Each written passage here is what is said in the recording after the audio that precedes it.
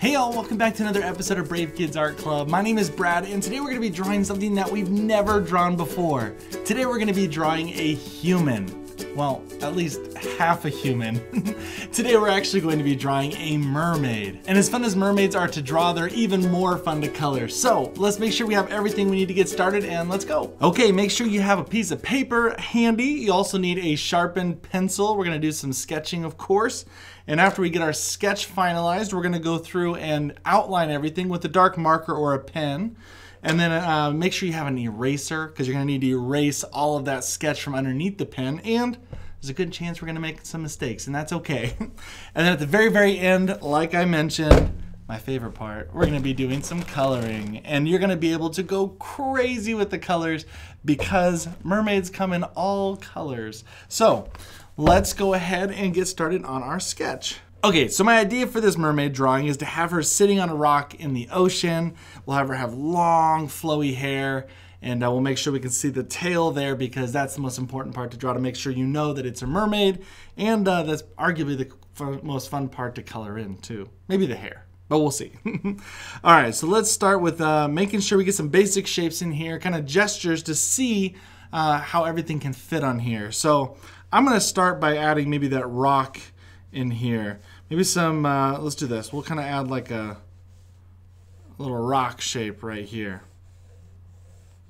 So just kind of make a little rock. It doesn't matter what it looks like. We're just sketching right now. And this one doesn't have to be any sort of geometric shape, just any kind of rock you want right there. All right, so it doesn't really matter. We just kind of want it, don't go over half the page. Maybe keep it under there. And then we'll mess around with that some more. But now we have something for her to sit on. So let's start with maybe putting her, let's see where the top is next so we can see where her head is. And I think her head should be right about up here. So let's do something like this. I'm gonna draw a little oval on its side right here for her head. Like that. And then we're going to make sure let's see if the pose of her body. So sometimes I kind of start with a stick figure type of thing. So this way I can kind of tell where her body's gonna go, how she's gonna be leaning on it. So maybe I'd draw a line to kind of show that, and maybe I'd show another line to see where her shoulders might be. That might be a good way to do this. Because I kind of want to have her leaning. I think it'd be nice if she was leaning with one arm down on the rock. So maybe I'll put an arm down on the rock like that. Okay, I think that'll look pretty nice. And then we'll have her other hand waving.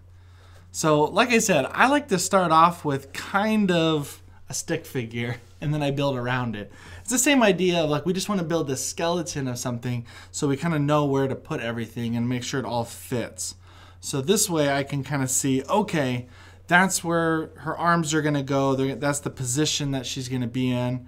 Maybe we show a little bit of her torso, which is the top half of your body. We'll do a little bit of the torso, kind of like this. So draw a couple lines right there. And that'll give us an idea of where that part is on her body. And then we can go ahead and add the fish tail, which is the other half of the mermaid. So the word mermaid actually is Old English. In the first half, mer means sea and maid means woman. So sea woman is what a mermaid is. And so let's go ahead and make sure that we got the sea part, which is that the big tail right here. So I'm gonna go ahead and I'm gonna have this part right here. We're gonna draw kind of like a big curve right here. So where her legs would be, we're gonna draw, obviously, her tail. Down like that. And then we'll draw kind of her hip right here on the bottom. And then we'll kind of come back around here. And we'll go all the way down to maybe about there. Awesome. Okay. And then let's go ahead and start making sure that the rest of her body makes sense here. Okay, so we got to connect her head here. Maybe it goes a little bit lower here. We can always move things. That's why we're sketching. So we'll kind of add the neck right here with a couple lines to connect it to the body. But since we're drawing a female, we're gonna wanna soften up the edges. We don't want those sharp edges. So I'm just gonna kind of round off that edge right there. And then I'm gonna go, and let's show that line, but let's go on the other side. We'll kind of go tapered in. So we wanna make it smaller to get bigger. Like this. Really close to the same size there, and we'll bring this arm in like this. There we go, and that probably means we need to bring this out a little bit more to connect it. And then we'll do the same thing on the other side. So this time we're gonna round it off, right? We don't wanna keep those sharp edges. Round it off. Do you see why we tilted it? It's because if she's leaning back, that means her other arm's gonna go up. So because she's leaning back, this other arm's gonna go forward. So that's the reason why we did it like that. And then we'll go ahead and taper it again. Like I said, we're gonna get smaller towards the wrist. And if that's starting to get too long, then that means we need to make sure that the rock goes up a little bit higher. So I'm gonna have this rock go out kind of like this. Like that maybe. And we can keep working on it. We'll make that rock bigger and bigger, which means you could probably erase some of this stuff on the inside so it doesn't get in the way. But you'll see I just have to keep adjusting it as I go. All right, so let's go ahead and draw her top here. I'm noticing that her torso is already just maybe a little bit too long, and we can fix that pretty easily. But I'm gonna give her kind of a band top right here. Little band right there. So I think that torso, which her stomach part's a little bit too long. So what I'm going to do is I'm going to take her tail and kind of move that up. So that might mean some adjustments below, but that's okay. I'm going to have that go up a little bit. Maybe that means we bring this in. Sometimes it just doesn't look right and you have to look at it. And this is why I do this whole step of sketching, because I want to make sure that it all works out nicely before I get to my pen where I can't erase it, or I go straight to my colors and I can't go back. So this will help me kind of get to that point quicker and more accurately. Okay, so now that we have the band there, let's kind of add the maybe this little things like this to kind of connect the body to the tail. Do this little shape right there, almost like two teardrops that we're going to kind of put side by side. There we are. And maybe we'll give her a belly button. I think mermaids still have their belly buttons. And then we're going to go ahead now and start working on the hair. I think the hair is the next part we need to tackle. So let's do that really big, beautiful, long hair, because I think that would be fun to color in here. So maybe we'll kind of give her a part over here, and let's maybe give her bangs first, huh? We'll give her her bangs in the front. There we go. And then we'll go up the top and we'll kind of build your hair on top of the main part of the head that you do. Thinking if you have your hair, you kind of push down your hair, then you feel your head, right? So your hair is on top of it. So that's why I'm going to add a little bit more to the top of this, just because the hair is going to be higher than just the head itself there that we drew underneath. So in that case, I'm just going to go give her her hair, and then I'm going to kind of just have fun with it and just get all flowy. Ooh. There, just give some wavy lines. And I'll do the same thing over here. I'll get her hair to kind of come off the side. I'll have it go in, and then I'll just go wavy again, like that. There we are. And maybe that will mean also that we do another one right here, just to finish the part in her hair. I'm also going to leave this part open right here. I'm thinking I might want to put like a shell or a starfish or maybe even a flower up there in her hair. You can put whatever you'd want. So I'll probably do something like that in a bit, but I'm gonna I'm gonna look at this first and see what else I have left. Let's go ahead and maybe add her the end of her tail. Let's do all those parts now. Now the tail is kind of what we did when we did our whales. They have that really cool tail, and you can do them however you want. You can have them look more fish-like or more whale-like, or I've seen ones that are huge, the little fins at the end of your tail. So you do what you'd like to do. I think this is what I want to do. I kind of want to do the whale-looking one because I think it's just a cool shape. So it's kind of like an S shape. And we'll do it again on, let's see, like this. I want to make sure I have this nailed down before I draw the other one. And I'm going to do the same thing, just the opposite, right there. And then I'm going to go back and kind of go to the middle. Let's do it like that. There we go. Like that. Yeah, I really like that. I think that'll be fun. And then we can add more lines to that, you know, later if we want, which could look pretty cool. Kind of like that. Yeah, I think that'll be a lot of fun. All right, let's go ahead and draw her face now. So this is a mermaid. There actually are mermen, and they're all together. If you're gonna call them, they don't just call them all mermaids, you call them merfolk. I thought that was pretty cool because I say folks a lot for just people in general, but if they're mermaids, then they're merfolk. So I thought that was interesting. I didn't know there was guys as well. All right, so for eyes, now we've always drawn just circles for eyes when we've drawn animals and other things. Today we're gonna do something slightly different because I kind of want to give her more almond-shaped eyes, or football-shaped eyes, I think we could call them. I like how that looks more on these on this character that I'm drawing. So I'm gonna go like this and give her some nice big eyes. Like this, big friendly eyes. Kind of go up a little bit. There we go. I'll draw another one just like it over here.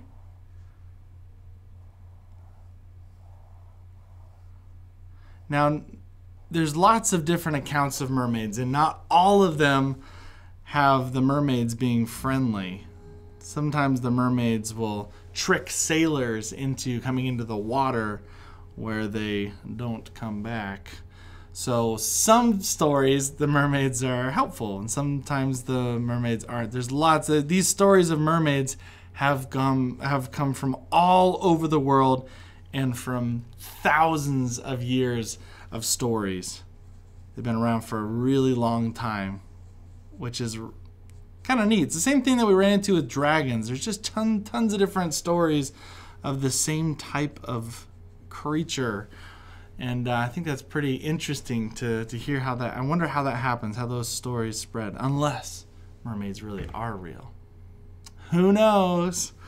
Okay, so we're gonna get a little nose there. I drew the pupils in the black part in the middle of her eye pretty big because, you know, I wanted her to be friendly like all of the things I draw. But I'm also gonna add some eyelashes right back here. Maybe she has some pretty eyelashes that we can add on there, and we'll make her smiling. Let's make her, you know what, I want that smile probably to be a little bit higher, so I'm gonna draw a little bit higher. There we go. So now we gotta add her hand. Now hands can be tricky. Hands can really be tricky. So sometimes if you need to, you don't draw all the individual fingers. If you look at your hand, you'll see that these 4 fingers stick together, and this one's kind of the outlier. It hangs out by itself. So draw this one separately from these ones and draw these ones as one piece, and then you can separate them however you need to. Kind of like a mitten first. So if we're gonna draw her hand sitting here on this rock, realize that, oh, and your thumbs, if you hold your hands out, your thumbs are on the inside. So don't want to draw her thumbs on the outside. You want them on the inside. So this is where her hand is. So we're going to put her thumb right there. But then if you need to, go ahead and draw just a square where her hands would be. Kind of like this. So you can kind of get an idea of where those hands are going to be. It's kind of a mitten shape. And then if you need to, then you can draw, so if you need to use that, but then you can draw your hands or your fingers separately after that. Just draw them within that box that you already drew, and it should look pretty good. Does that make sense? So we'll try it again over here. We'll have her waving, maybe waving hello, because we are drawing a friendly mermaid. And so maybe we'll go like this. Kind of have her hand out like this. And we'll kind of have it go off like squared off like a mitten. And then let's add the individual fingers. We'll go 1, 2, 3, 4. Weren't my best fingers there. Maybe this one goes a little bit smaller. But drawing them within that can really help you out. There we go. So try it out, see if that helps you. All right, we're almost done with our sketch. I'm gonna kind of refine a few things as I go. Maybe let's draw the, what do we have left on her? Oh, her little, I don't know what you call that, little bow or something that we'll put in her hair. I think I'm gonna do a starfish. So we'll kind of have this starfish go like that. And I'll make that look better. There we go. We'll draw a big starfish in her hair. And if you want to add lines in her hair, that's awesome too. Maybe I'll add another starfish over here. Ooh. Maybe you want to add little shells or snails or things like that on the rock. You can definitely do that. I'm going to add some waves, just kind of like this at the bottom, so you can tell that she's in the water where she belongs. And then maybe we'll do some patterns or something. You can do scales. Maybe it's just like the dragon ones or the fish ones we've drawn. You could draw scales like that. Maybe you just draw a few of them. That's kind of a trick I've used before. You don't have to draw all of them. I think I have something new I want to try. I think I'm just gonna draw some kind of crisscross pattern, kind of like this. I'm just gonna draw lines all the way across here. Like this, and then I'm going to go and just draw them the opposite way, like this, kind of like a chain link fence. Yeah, I like how that looks. I think that'll be pretty fun. All right, so our sketch is looking pretty darn good. I think we're ready now to move on to the outlining stage of the drawing. Now, normally I do this with you, but we're running short on time in this episode, so y'all are gonna have to do some outlining and coloring on your own today. But no worries, you got this. Just make sure your sketches are cleaned up, erase all the parts you don't plan on outlining, and you should be good to go. So go ahead, get your pen out, get started, and we'll meet up right after.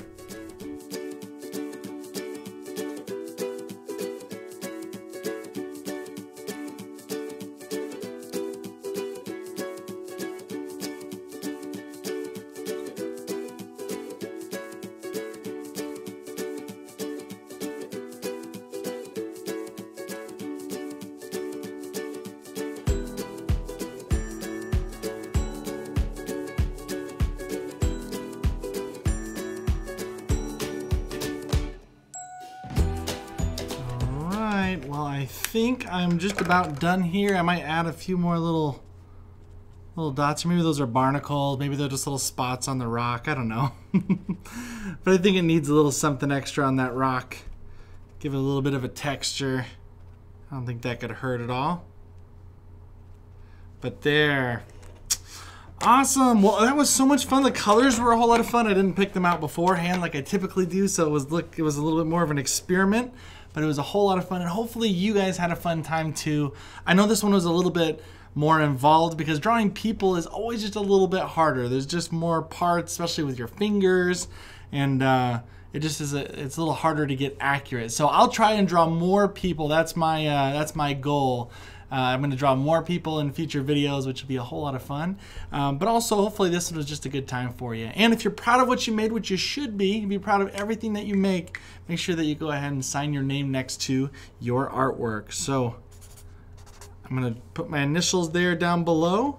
And we'll call this illustration finished. All right, well, I truly appreciate you guys. Make sure you subscribe to the channel. We do these classes Monday, Wednesday, and Friday. So we'll have new things to draw every single week. And also, please just send in your ideas. You guys have been doing a fantastic job so far, giving me ideas because I want to draw what you guys want to draw. So make sure you guys send those in. I hope you enjoyed this class. Before I let you go, remember, be brave, be creative, but most importantly, be you. All right, we'll see you guys next time.